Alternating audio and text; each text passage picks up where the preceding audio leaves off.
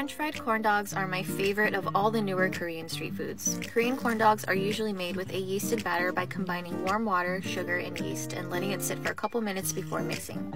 Add salt and flour, mix until smooth, and set aside to rise for 1 hour. Cut a potato into small cubes and soak them in water, then skewer your favorite hot dog or sausage links. I like these thicker and dewy sausage links, and I want cheese and sausage in every single bite, so I'm wrapping cheese slices around it.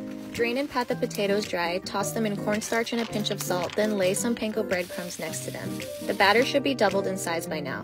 Dip the skewer into it using a twisting motion to coat it as evenly as possible. You may need to use your fingers to move it around. Just make sure the batter isn't too thick or too thin. Roll the skewer over the potatoes first, then roll it into the panko using your hands to firmly pack it in and shape the corn dog. When you're happy with the shape, immediately fry it at 350 degrees for 4 to 5 minutes. This is the color that we're looking for, then rest on a cooling rack and top with a sprinkle of sugar, ketchup, and mustard.